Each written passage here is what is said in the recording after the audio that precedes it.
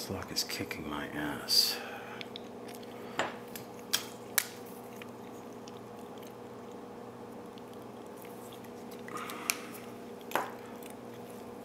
So I'm going to do two things to make my life easier, which of course will not help, but it'll make me feel better.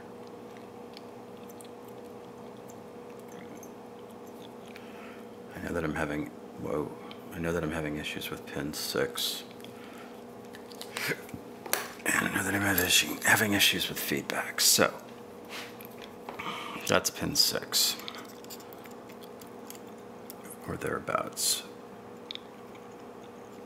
Yeah. Of course I can't see my mark from this angle, but at least that'll help me a little bit.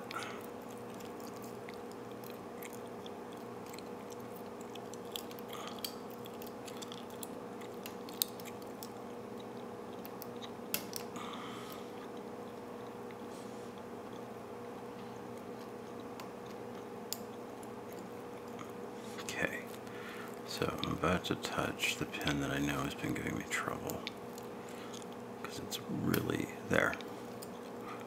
Very, very deeply set, or shallow set rather. It's deep cut. Okay, one is giving feedback.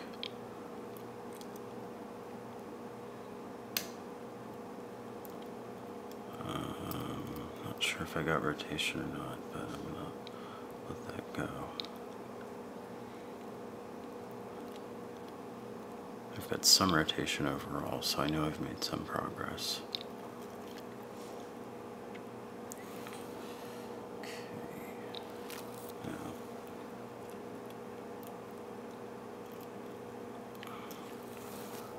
that's my pin 6.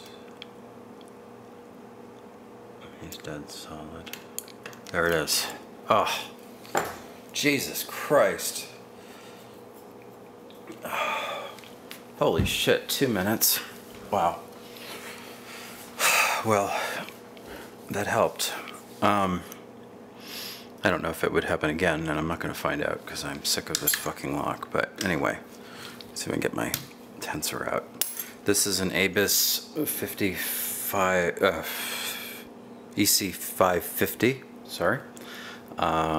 Dimple lock. There it is picked. Okay. Let's set it back to locked. Lock back up. Here's the key. This is the pin that was giving me trouble here.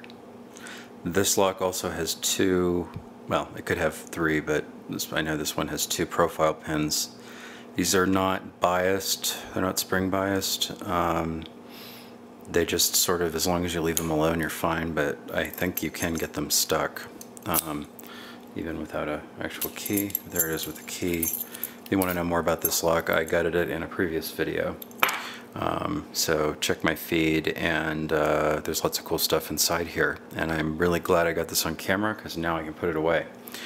So, anyway, this is Alex. Thanks for watching. Have fun, and please keep it legal. Cheers.